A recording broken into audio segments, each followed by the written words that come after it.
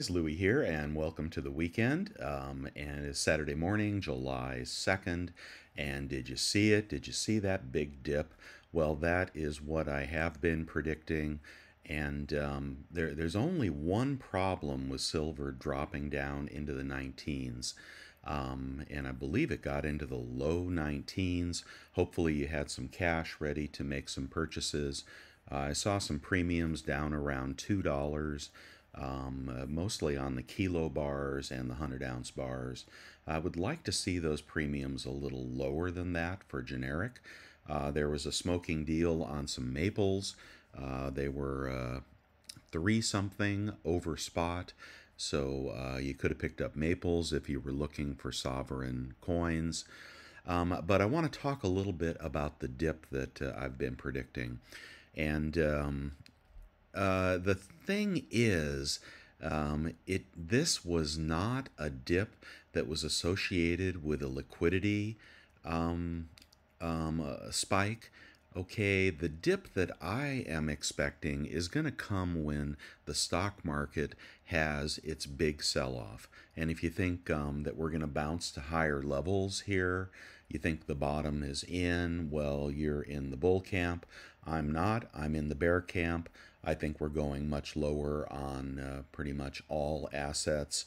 And when the Dow gets back under 30,000 and starts dropping 2,000 points in a day because the reality of recession and the Fed tightening into it hits everyone when all of the Fortune 500 announce missing earnings and restating their earnings, it's going to drive the market lower. Um, Okay, with that said, the problem I had with this dip down to the low 19s is it seemed out of place for the conditions of the market. And it makes me wonder if we're going to rally back a little bit here. I think that's possible. But if there isn't another dip in the future, possibly to lower levels, personally, and you set your own number, now that we're down here below 20, I think 1850 is in play. And look at your charts, see what you think. But there's nothing wrong with acting this weekend if you haven't built a stack yet. If you have a big stack and you just want to watch, that's okay too. Often I'm speaking to people that already have a large stack, and you don't need to buy all the way down. You're waiting for better opportunities. So you could certainly say we had that on Friday. It was approaching $1 down. And there were some deals out there. It is really, really clear that the big dealers are building inventory. How do I know that? Well, I don't really know any dealers. I just know how they act. And after doing this for a decade, I just have to reiterate, people don't buy silver when it's going down. People stop buying and wait for better deals, or they get disinterested, or they sell. All right, so this is no implication on the long-term prospects for silver, but when silver is falling, people lose interest. People sell. You've seen, the SLV in distribution mode, and I think your dealers are going to be doing the same thing, and that is why that there's going to be a buildup of inventory, and there's going to be a reduction in premiums. That's going to create opportunities for those of us that believe in the long term. Having said that, I've got some deals I scoped out, actually Friday after the close. I think they're all probably still out there. I want to make a little statement about what bullion dealers to frequent. And, as you might recall, I think I was the first channel to say boycott Silver Eagles. And I took a little bit of heat for that. And, I don't have a big channel, but often I'm early. in my predictions, and I try to tell you things that I think are going to happen and things that need to happen. And then a month, 2, 3 months later, you might see other people saying the same things I've said. That causes a little dissonance for the people that watch my channel, especially, the go-go stackers that just only see green. Right? I'm seeing red, I see green, I see all colors in between. So I'm going to make a little statement here, like I did on the Silver Eagles, that now nobody is buying, and you see the premiums dropping. Okay, the distributors are going to be dropping those huge premiums because people are not buying Eagles. Even LCSs are not even ordering Eagles. That has to do with the high premiums that they might choke on, and it has to do with people not buying them anymore because they're too expensive. You'll see those premiums come way down. Okay, if you paid the $10, $12 premiums, you're probably going to be sitting on those losses for a while. Silver Eagles will get cheaper. It may not be until 2023 comes out. 2022 is becoming a little bit of a collectible year due to the extremely low mintage. But by 2023, if we don't have an immediate spike up in silver prices and the need to control the excitement over silver, you may see 2023 Eagles come out in abundance, and you may see them at older, more traditional premiums. That's my prediction. The other thing I want to say is, just like when I advised that we should boycott the Silver Eagle, and now you're starting to see why, with Eagles popping up at $30, $29, etc.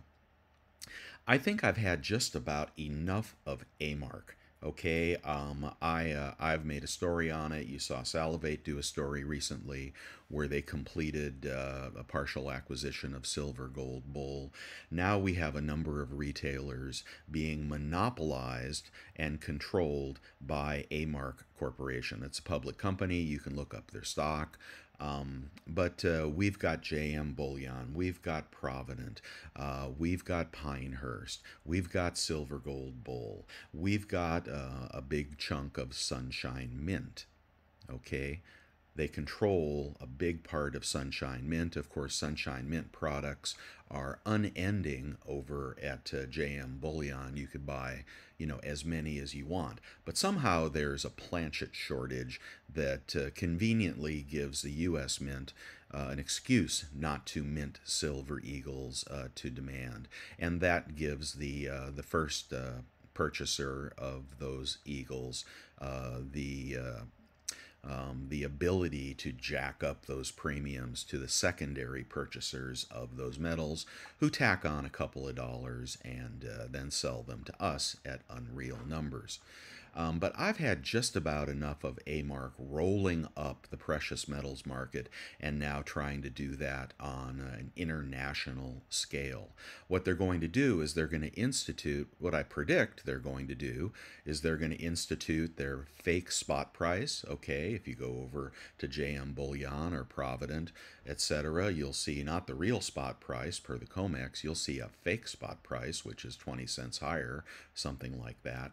But they are also going to institute permanent higher premiums if they can get away with it. What am I going to do? I am crossing the major retailers off my list. I am only going to purchase from the secondary dealers that are not part of the A-Mark Borg.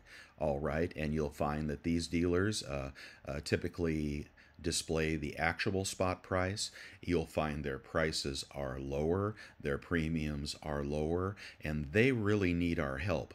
Why do they need our help? We have to keep them in business, or we will be looking at a monopoly. Recently I've been prepping some on the little ranch here, and brought out a guy to look into a rainwater harvesting system. Water bills are going through the roof, and if you have a bigger parcel, you're going to get stuck with very, very high rates. But so I was looking at a 5, 10, 20,000 gallon rainwater harvesting system to bypass municipal water. And he told me that somebody has been monopolizing the rain barrel industry. And it used to be you could get a rain barrel for a couple $1,000s, a 5,000 gallon tank. And now they're 5,000 gallons, and they all come from one distributor. They all come from one company. All right, that's what A-Mark is up to here. They're rolling up the industry, and they're trying to make it so that you only buy precious metals from them. They can institute a fake spot price. They can institute high premiums. And if you want silver, you're going to have to pay it. Of course, the LCSs will be above the online prices because, you know, they have brick and mortar and they use online as a measure of what they can charge. And I want to stop it. I want to stop it. I want to see A-Mark disbanded. Of course, BlackRock is one of their major investors, if you didn't know. And their international expansion, I don't know who they're going after next, but I would like to focus my purchasing, if I am going to purchase, I'm going to focus it on the smaller retails like Monument Metals, like Bold Precious Metals, like Hero Bullion. From time to time, I like Gainesville Coins. I like the coin shop in Canada for collectibles mostly, not so much for bullion. But between Hero, Bold, and Monument Metals, and I've left SD Bullion off this list because I think their prices are higher. You have got a secondary dealer, you've got honest management, you've got low premiums or fairly low premiums. And that's where I think we should be purchasing. So you consider that if you'd like to stop the march of the A-Mark Borg. Look at these three retailers. In the spirit of that recommendation, I want to look at the best price I found on something at Monument Metals, $227 for a 10-ounce bar. This is a nadir bar. That's 4.9 silver and comes with assay. That's a good price on a 10-ounce bar. Usually you have to buy a kilo to get a price that low. Over at Bold, we saw incredible prices on the Germania kilo at 7.15. You can't quite see that. I can't make it bigger, but that says 7.20. The low price is 7.15 for a kilo. That is a smoking good deal on a very high quality bar. I think Germania made too many of these, and that's why you're seeing them in excess inventory. Americans gravitate to kilos and 100-ounce bars last. All right, so keep that in mind before you buy a kilo, but I would buy this before I'd buy something with a higher premium. Right around $2 seems to be the best premium on generic silver at the moment. Okay, as I predicted also, we've got constitutional junk going down. One price, 1967 over at Hero. Looks like you're going to get some Franklins, some Kennedys, some Washingtons. Might even get a Merc in there at 1967. That is, I think, about 750 over spot. I would not be buying constitutional here. Just like the Eagles, when the froth comes off the market, people start selling their stacks, and believe you me, they do. They're generally not in the people that watch the YouTube videos. But people are worried about silver, and they tend to sell when it goes down. You're going to see constitutional coming back on the market, and you're going to see that $7 premium drop quite a bit lower. I believe in it. I have it. I didn't sell mine when it was bringing 27 times face. But you know, I'm not buying constitutional because I think it's going to get cheaper. Even if spot doesn't drop a lot cheaper, I think constitutional is going to go down from here. Yes, they're not making any more of it, but it is a limited market and people buy and sell it. So watch for those inventories to come up, and watch for this number too. How low could it go? Well, that depends if we have full-scale Armageddon on the price of silver and they continue to drop it down to my target of 1850. You could see this go to $14. I mean, that is how volatile silver premiums can be in bull and bear markets. I don't think it'll get there, but I think you could easily knock $2-3 off this price if you want to acquire a lot of constitutional. All right, and I'm going to show you my guilty pleasure here. I really want to buy these bars. Um, I think the last one of these Engelhard 100-ounce bars, even I paid 30 bucks an ounce, or maybe a little under 30. Here we've got over at Hero Bullion, we've got a number of 100-ounce Engelhard bars, both in the pressed and the poured format. I don't know which one you'll get. You probably would get the pressed one, but if you do buy this, ask for the poured bar, or if you buy all three, ask for one of each in the picture. Man, that is sexy, sexy silver. Again, 100-ounce bars are harder to move, lower premium recovery when you sell it. But when the market is humming, these things can bring $35 an ounce. So those are some of the options out there if you're looking to buy. There's quite a bit of sovereign bullion out there as well if you want those maples, or you want Philharmonics, for example. There's plenty of that stuff out there. So, if you want to go shopping, do go. What happens on Monday? That is the question. Well, I've got another tinfoil hat theory. And I don't know if any of you guys watch the CME Group, a guy by the name of Jeffrey Christensen, I believe. And he is the head of the CME Group and has been for some time. And he trades in silver and gold. He facilitates large clients acquiring, disposing, and playing futures in silver and gold. And some have speculated that he's tied into the bullion banks in such a way that he's on that side. Okay, I can't prove that. I'm not going to scream that from the rooftops. But it could be that this guy is the ringleader of the minions, because I watch his channel. I think you always want to watch what the other side is doing to gain a deeper insight. And you know what? When he says to his investors, gold is overvalued, it often drops. When he says to his investors, silver is overvalued, it often drops. Okay, you know what he said yesterday? He said that this smackdown in silver was overdone. Now, you could speculate with that tinfoil hat on that he is announcing to his minions of manipulators that, hey, you went too far, guys. 91 GSR ain't going to fly in the long term. And, there wasn't even a liquidity drain when you did it. I think we had rates going one way and the dollar going the other way, but it certainly wasn't a wholesale sell signal. It was just, the dumping on silver, possibly with contracts. So I watch this guy, and when he says silver is oversold, that tells me that we may see a bounce in silver. Okay, just a speculation, but something to watch. You did watch it repel off the low 19s and pushing up to 20. What happens on Tuesday?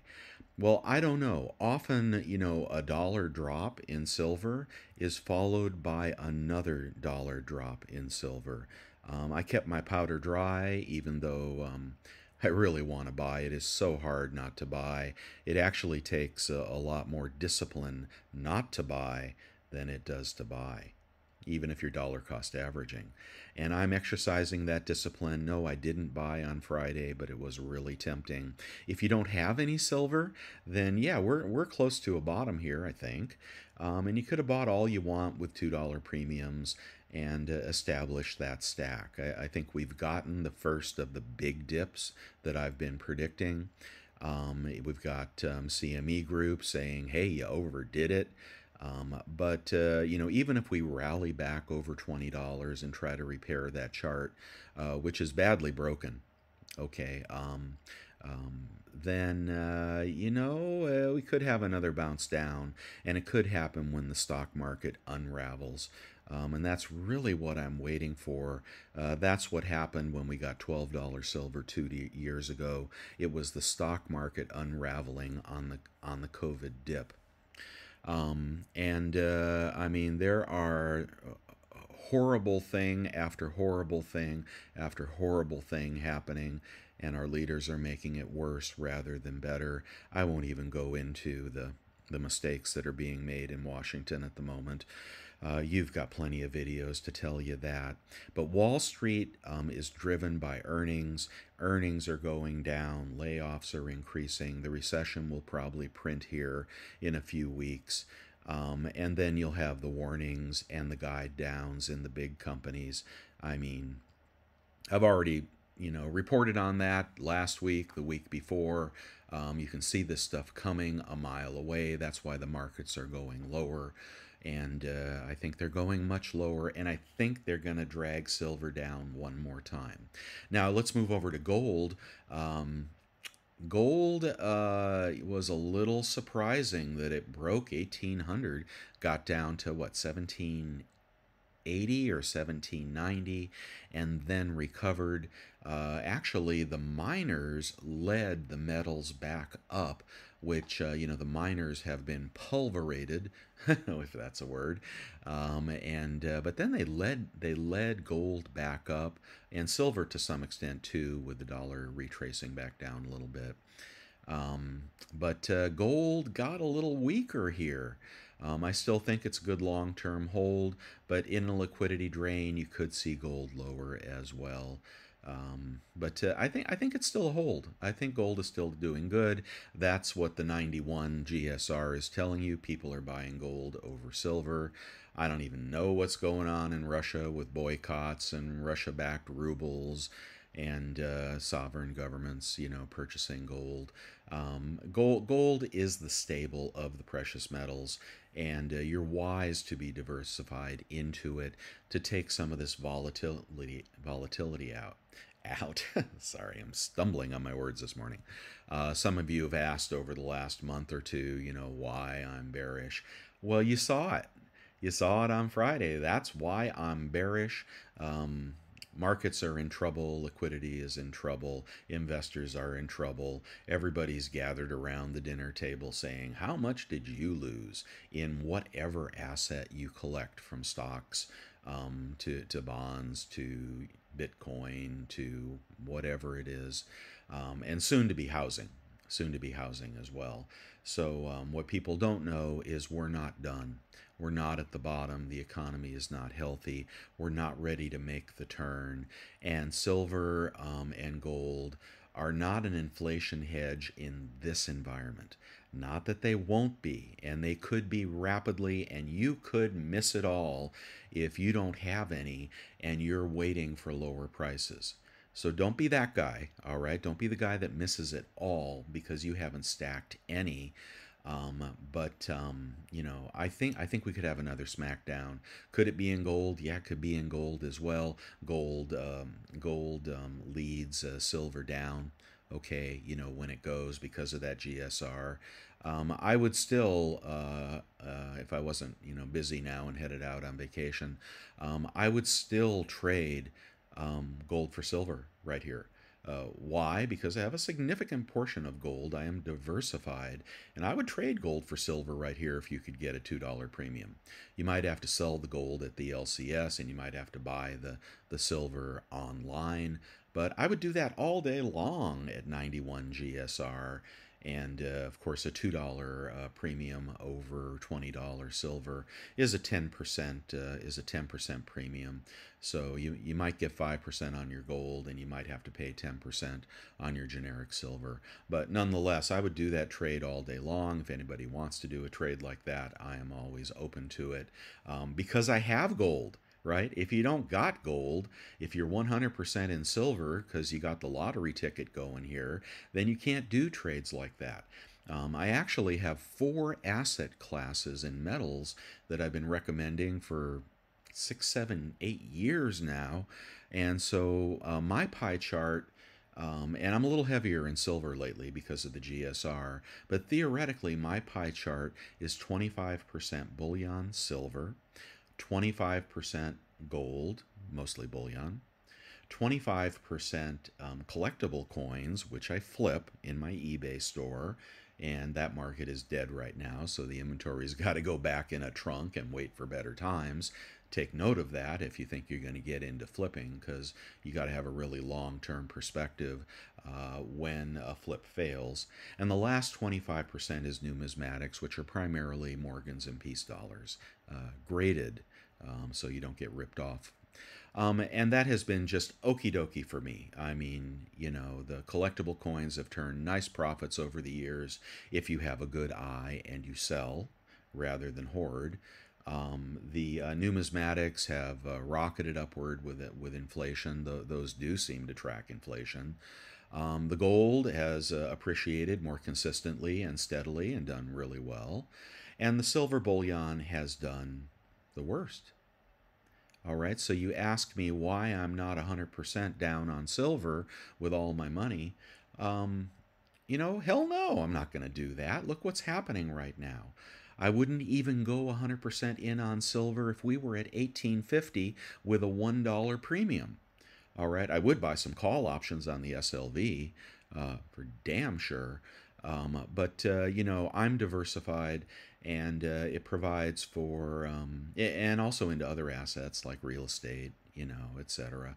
So, you just can't have all your eggs in that one basket. Don't be that guy, because you will be a slave to the spot price of silver or a mark, once they monopolize the world. So I think that's all I have to say right here. Hope it wasn't too boring of a video. I hope for those of you that need silver, I hope you're shopping, the 4th of July sales, but do not pay those high premiums. And please avoid the big dealers that are part of the A-Mark Borg. All right, guys, have a wonderful weekend, and I'm headed off on vacation. I will see you next week. Take care.